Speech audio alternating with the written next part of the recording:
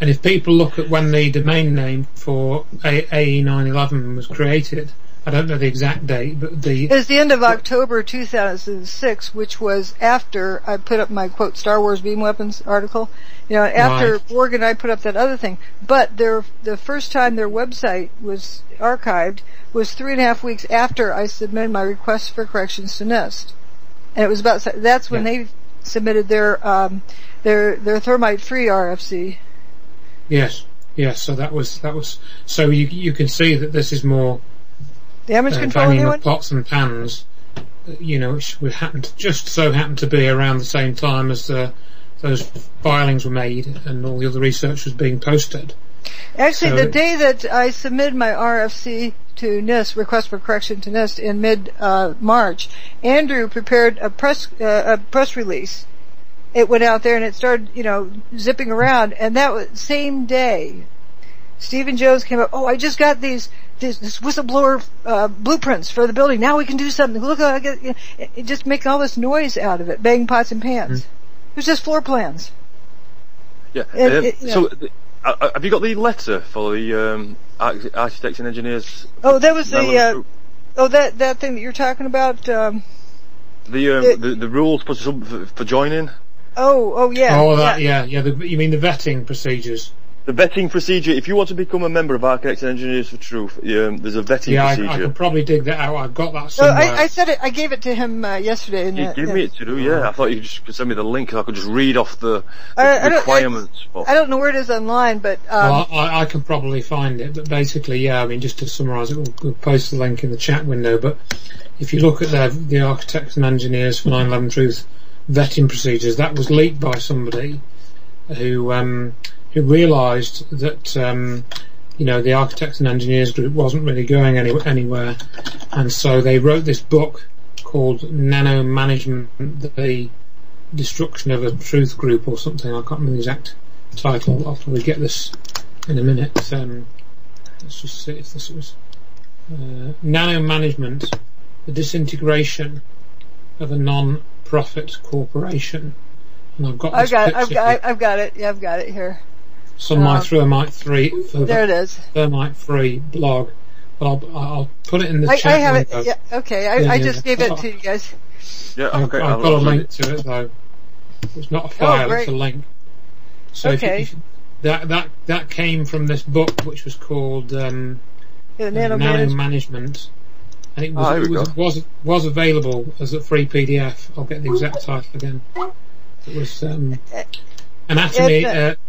Management: The Disintegration of a Non-Profit Corporation (SC) by Michael Armenia. And within that book was this page. Let's see if it's still on Lulu.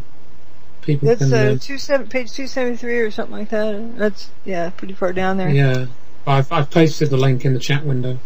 On the if you just want to read from if you want to read the thing, you just read this page. Just read it out, because this page is absolute dynamite. Yeah. So I'll just get that back up again. And so when people sign up for 8911 Truth, they they get put on a team to keep them busy to do something. And so one of the teams are the vetting team to see if somebody's qualified to join their club. And this tells you reject. They apparently do background checks on people and check to see, do lots of web searches with the applicant's name, with anything else. This is Appendix C from the Architects and Engineers vetting procedures, and it says the primary source for information is the internet. Brackets, if necessary, contacted personal references may be considered. Therefore, it is assumed that the vetter is competent in using the internet for research, particularly with regard to using search engines and their respective advanced search criteria. I won't read all of that because it goes on a bit.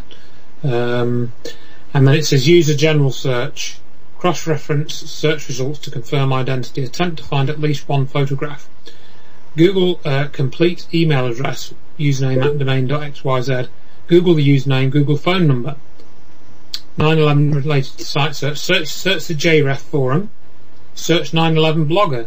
Search 9/11 meetup. It says.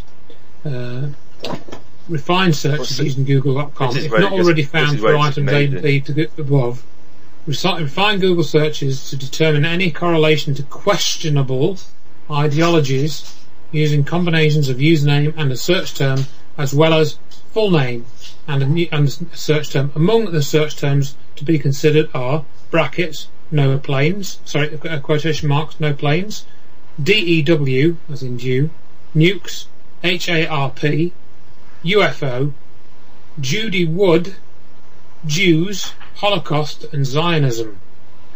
So if you look at this page, the only person named in the whole of human history is, funnily enough, Judy Wood.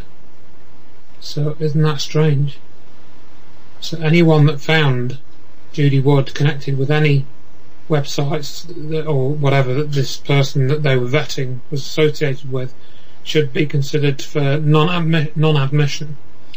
And we've documented 4 cases of those, 3 or 4 cases where AE 9/11 members who had signed their petition and set up a profile had put some information or links about Judy Wood's research. Like Building 4 is another one, yeah. Right, and they'd either had their profile deleted completely, or they'd had their profile edited to take out links or references to Dr. Judy Wood. So we have proof that organisation was actively filtering out information about what you've been hearing over the last few hours. And also, yet they claim to be a 9/11 Truth organisation. I mean, we could do a whole programme about AE 9/11. I mean, that much is clear. They're not good. They are up to no good. Their entire mission statement is to suppress the truth. They're not after the truth. They've got too much money, too much influence, too much power. If they'd have got behind Dr. Judy Wood's court case, which wasn't about anything other than saying the government has lied, let's have a new investigation. Not just the government lied. It was about the contractors on the NIST report, because we had a legal avenue because they defrauded the American taxpayers. They were paid for by taxpayer money. And if they'd have got behind you, they would have got what they wanted. Right. Let me emphasize this more. So I was showing where they had committed fraud. It was a case about fraud. And you know who these people were? Many members of the military-industrial complex. And none of them, with their bank of lawyers, could find anything wrong with the information I submitted. That's why they had to ignore the law to dismiss the case. Yeah, and put up a mass propaganda against anything you were doing. So now, if you had 100,000 people in the street, if the street outside that courtroom, they gave us an 8-minute, hearing, and if you had the street filled with, truthers demanding this case go forward, they would have had a hard time to sweep it under the carpet. But as it was, can you sort of blame them? Because I guarantee you, I don't guarantee it, but I think it's a good chance, 99.999%, if that case was sent forward, those lawyers would probably be justified on the way home from work. It doesn't go anywhere. The other thing that gets covered up in all of this, while we're getting onto these issues a little bit, is that it's the government this, the government that, the government lied, or the government, set up this story, or whatever they say. But what was involved in the court case, and this is extremely important that people realise this, was action against private contractors that the government had employed. So it may well be, we could argue that the government was it's not quite true, we know that, but the government was being, in fact, you could even go as far as saying that they knew that the contractors weren't being totally honest. But that's what they wanted. That's what I brought up to NIST, and NIST said, but it was specifically in the contract of ARA that they were not to tell us what happened. Yeah. So we got even more information from that. So, there is some evidence that they were obviously working to the same goals, but you could also read it that certain people in the government weren't very happy about what was being done, and they were actually trying to, in a very sort of cryptic way, tell us that they knew, these contractors had to be, they had the most power basically, and they were allowed to lie and carry out their agenda, which was to keep the technology, which is what this is all about, covered up. And that technology hasn't been developed by the government itself. It may have been developed by a consortium of contractors in black budget programs, but we don't know the details of. We don't know all the serial numbers of the technology and all that sort of stuff.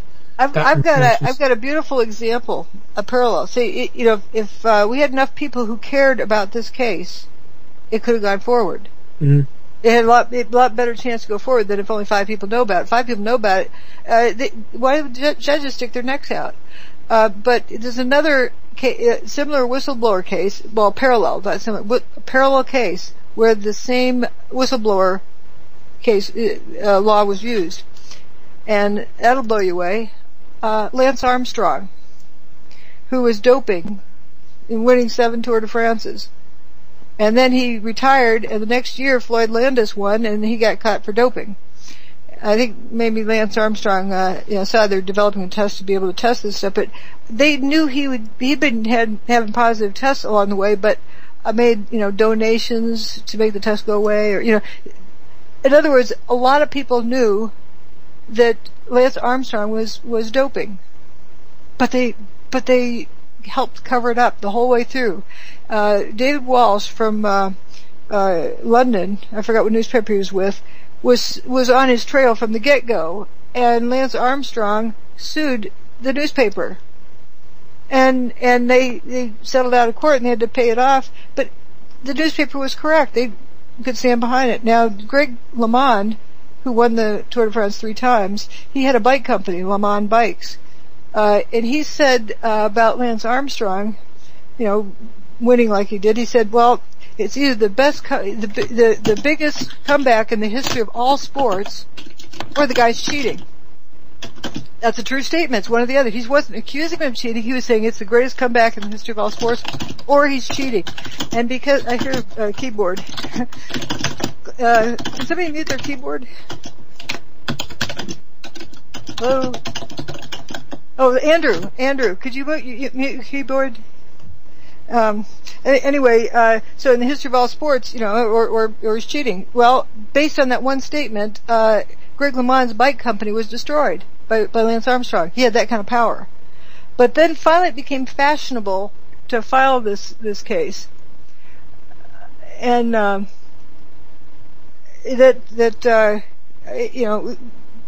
it was able to come out. Only, 13 years? And then it was fashionable, and Floyd Landis filed a federal key temp case, just like mine, because Lance Armstrong was paid by the U.S. Postal System. He was a contractor for the government. He was a private contractor. He was paid, He's and new. he committed fraud.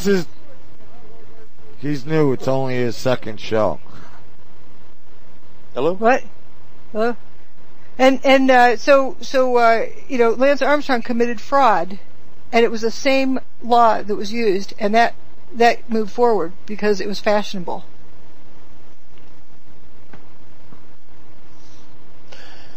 But my point is that if we had a chance, the 911 Truth Movement had a chance to get what they are asking for, and because of their lack of publicity and the lack of the cover-up... Because they got conned.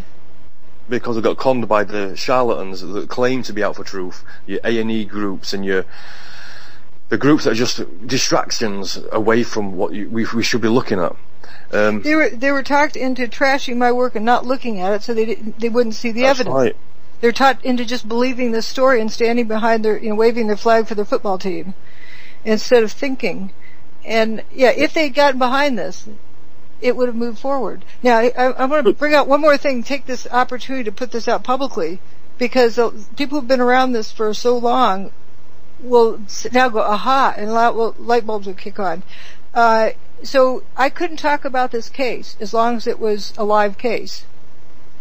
But as soon as it was denied, not dismissed, but it was denied, the Supreme Court doesn't have to hear a case unless they feel like it. Well, they didn't feel like it, and so they denied the case. That ended the case. You know what happened right after that? Richard Gage, Stephen Jones, Dave Ray Griffin, and so forth organized this nationwide press conference. Every city, people were supposed to rent a room at a hotel in case the press had any questions. Now that I was free to talk about it, no way I could get any word out. They had it locked down. In addition, remember ABC never released pictures before. Those popped out then, so I didn't have the shock and awe. Those are the pictures in my case.